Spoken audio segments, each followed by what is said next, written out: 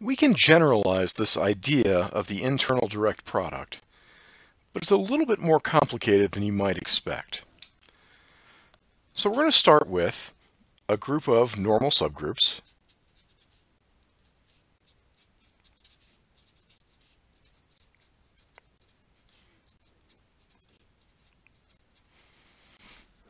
Now you might be wondering why these subgroups have to actually be normal.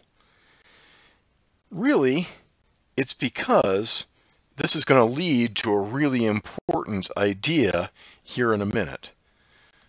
But in general, without going into the nitty-gritty details, it's that normal gives us a very weak version of commutivity.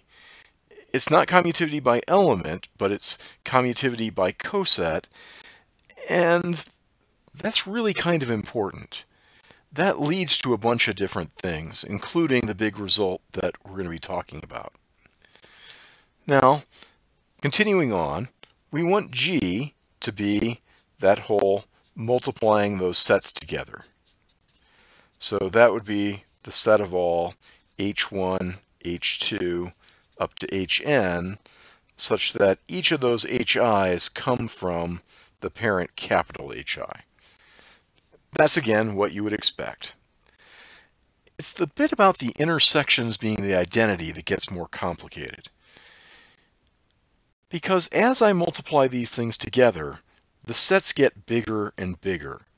H1 times H2, you have all the elements of H2, all the elements of H1, and all the things you can get by multiplying elements of H1 times elements of H2. Add in H3, it gets even bigger. Those are the sets we kind of need to look at. So H1, H2, up to HK intersect with HK plus 1. When I multiply the first K of these subgroups together and intersect it with the next subgroup, that has to be just the identity. In that case, if we've got a bunch of normal subgroups that we can multiply together to get that, and we've got this weird bit where as they build, they always just share the identity with the next set, then we can say that G is equal to the direct product of those normal subgroups. Now, I slipped up just a little bit there. I said is equal to the direct product, and I didn't specify internal direct product. That's mainly because it turns out that it doesn't really matter. If we have G is equal to this internal direct product of a bunch of groups that we just defined,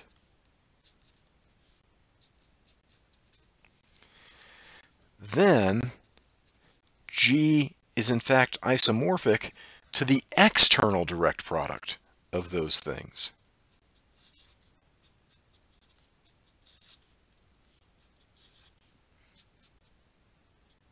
Look at an example here. Let's take a look at the group U30.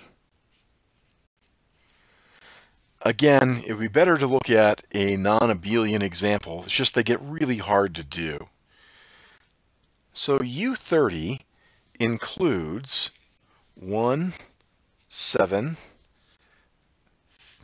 13, I missed 11, 17, 19, 23, and 29.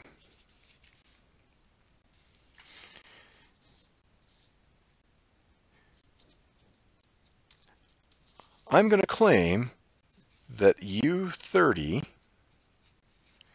is equal to U630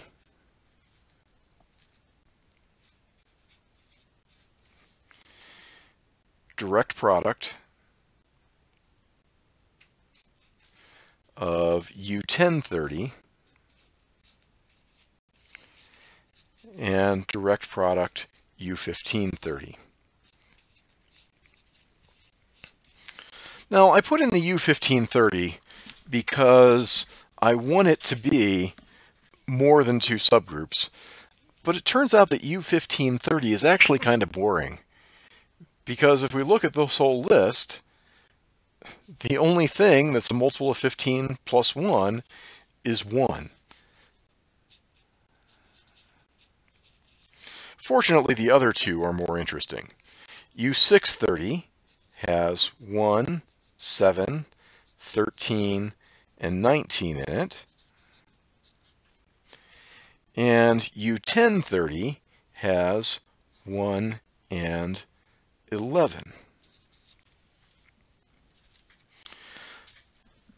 So to do a few things here, let's go ahead and look at it in terms of this definition for a higher product. So if I take the first two of these things, certainly those only share 1. And so I'm going to get, when I start multiplying these things together, 1 times 1 is 1, 1 times 11 is 11, 7 times 1 is 7, 7 times 11 is 17, 13 times 1 is 13, 13 times 11 is, let's see, need to work this out. 13 times 11 is going to give me 143. And when I do that, mod 30 is going to give me 23. 19 times 1 is, of course, 19. And 19 times 11 is going to be 29.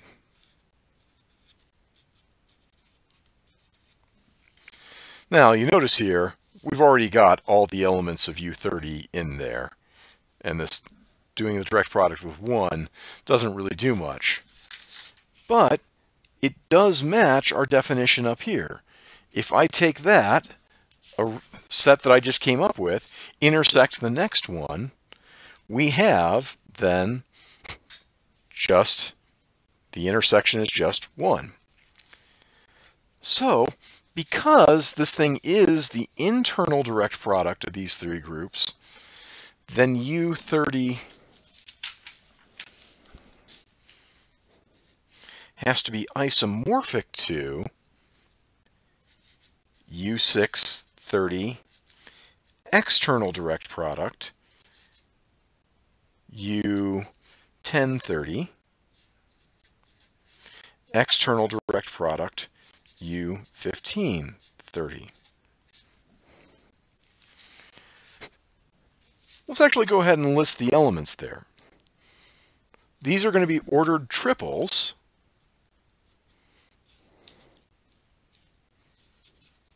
where the first element comes from U6, the second element comes from U10, and the third element comes from U15. So we're going to get things like 1, 1, 1. We're going to get 1, 11, 1. We're going to get 7, 1, 1. We're going to get 7, 11, 1. We're going to get 13, 1, 1. We're going to get 13, 11, 1. We're going to get 19, 1, 1. And we're going to get 19, 11, 1. Those 8 elements correspond to the 8 elements here. These two things, these two groups, U30 and this weird thing of triples, are going to be isomorphic to each other. Again, I'm not going to go through the whole proof of that, but the idea is the internal direct product, the external direct product, in some sense, in a real isomorphic sense, is the same thing.